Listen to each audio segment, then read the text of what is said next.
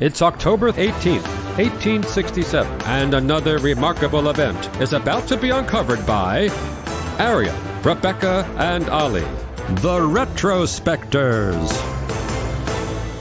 $7.2 million seems like costly real estate in 2023, so you can only imagine the mammoth investment it represented today in history in 1867, when the United States took possession of Russian America, or as we now know it, Alaska. But that price seems like more of a bargain when you know that it works out to a far more reasonable 2 cents per acre, even if at the time this vast territory amounted to little more than a handful of trading posts and an awful lot of tundra. And the transfer of power happened today in history, despite the deal actually having been agreed between Russia and the United States in the spring, because that's how long it took to get there, which tells you a bit about why the Russians maybe weren't that keen on keeping it. Yeah, I mean, Russia itself had only ever loosely held on to Alaska. At their peak, they had around 800 people across the territory. But its interest in Alaska goes a long way back to the 16th century, when Russia overran a Siberian territory that was known as the Khanate of Sibir, which was controlled by a grandson of Genghis Khan. And this key victory opened up Siberia, and within 60 years, then the Russians were at the edge of the Pacific. And eventually, in the 18th century, Peter the Great, who created Russia's first ever navy, wanted to know how far the Asian landmass extended to the east. He sent an explorer, Vitus Bering, and he then eventually claimed the land for the Tsar. Yeah, and a booming fur trade soon developed for Russian hunters who were trading with China. Actually, most of them were Siberian, and Alaska was sometimes referred to as Siberia's Siberia due to its remoteness and the fact that there were so many Siberians now living there. But it wasn't Russia's only foothold in North America. I had no idea about this. In 1812, a boatload of Russian and native Alaskan hunters established Fort Ross in present-day Sonoma County, California. It lasted until 1841 when they sold it on. But even more incongruously, in 1816, a rogue agent of the Russian-American Company, which is kind of like the East India Company of Russia, a guy called Georg Schaefer, he built 3 forts on Hawaii in an attempt to claim the island for the Russian Empire. That was not his remit. He had been sent there to recover a seized cargo. The forts were destroyed by Hawaiians the following year. But this is a moment in history where, you know, the 20th century superpowers were yet to be those superpowers, right? And for the United States, it's a very young country. It had only, in living memory at this time, acquired Oregon, annexed Texas, fought a war with Mexico, and acquired California. So although it seems weird now, because you know how history turned out to think that the Russians had a port in California, you know, then it was a place to trade fur, which again, you know, if you're the world's biggest market for seal hats, then it's really great to own Alaska for a while, isn't it? The problem was, as a colonial settlement, they weren't interested in living there, and they were trying to govern it from St. Petersburg, half a globe away. And simultaneously, you know, they just weren't at a moment of enormous wealth, and defeat in the Crimean War further reduced their interest in the region. And basically, they didn't want to see Great Britain take control of this land. And so the United States seemed like the least worst option at this stage. Yeah, Britain were in full empire mode by this point, and they had just consolidated their hold in North America. So in July of 1867, the 3 provinces which made up what was then called British North America had united to form the new country of Canada.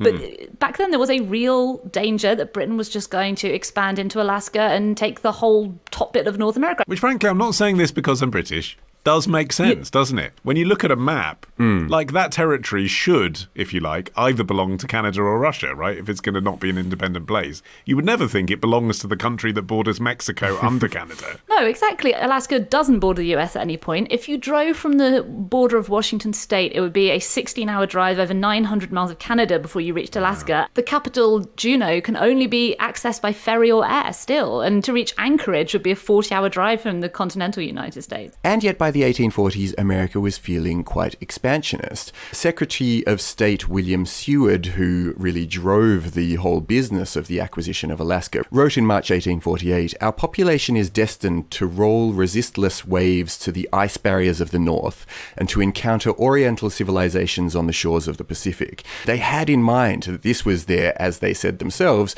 manifest destiny. And yet, as they went to see these orientals eyeball to eyeball, you'll notice that their manifest destiny doesn't include at any point consulting the indigenous population Right. of the countries they're trampling through.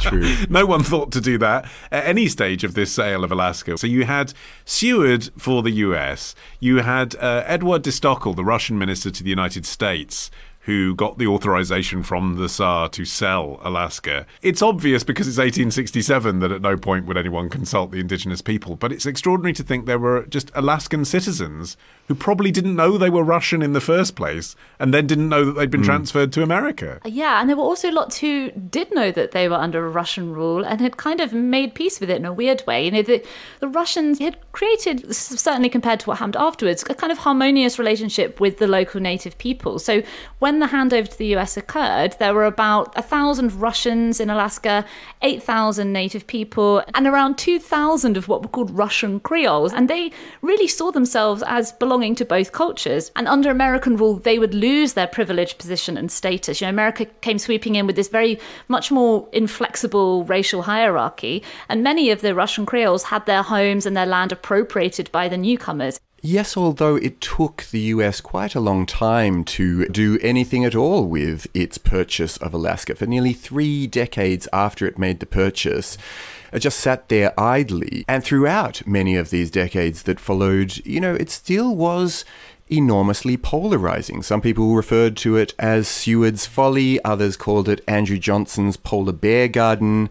There was this sense in the aftermath of the purchase that maybe this was a huge mistake. But as time went on, the whole Seward's folly thing sort of fell apart, really, mainly because there was gold there. So, I mean, this turned out to be a very savvy purchase, however you look at it. Yeah, in 1899, everything changed when the news came that 3 prospectors, who were nicknamed the 3 lucky Swedes in the press, although one of them was Norwegian, that they had found gold in a creek near Cape Nome on the west coast of Alaska. Within a year, a tent city of 10,000 people had sprung up around the site. You know, not just prospectors, also all the services catered to them, you know, general stores, brothels, saloons. Within a few years, it had become what is now the town of Nome. And the city of Fairbanks, Alaska, had a similar origin. Gold was discovered there in 1902. You know, suddenly Americans are like, now I get it. Seward's gamble had paid off. And it would pay off even more. The first oil field in Alaska was found in 1968. Today, 25% of all the oil extracted in the United States comes from Alaska. Not just oil, but also whale oil, fur, copper, gold, timber, fish, platinum, zinc, lead, and petroleum, which suddenly makes the territory feel like the best possible purchase you could imagine. And the treatment of the natives nonetheless remained discriminatory. The Yes. Bureau of Indian Affairs in the 1860s began a campaign to eradicate indigenous languages there and religion and art and music and dance.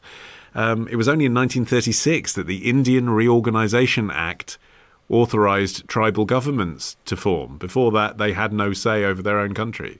And for their part, Alaska Natives have never said that they ever gave up any sort of title to the territory, and they haven't ceded anything. And so they remain in the state of feeling excluded from the land that they continue to claim as their own. Yeah, eventually in 1971, President Nixon signed the Alaska Native Claims Settlement Act, which agreed to pay the indigenous people of the region $960 million in compensation for basically sort of retroactively extinguishing all of their claims to the land. It's funny, though, to think, given that this is a place that most Americans listening to this still won't have visited, that there was this moment in the 1860s where it was actually one of the more diverse places in America.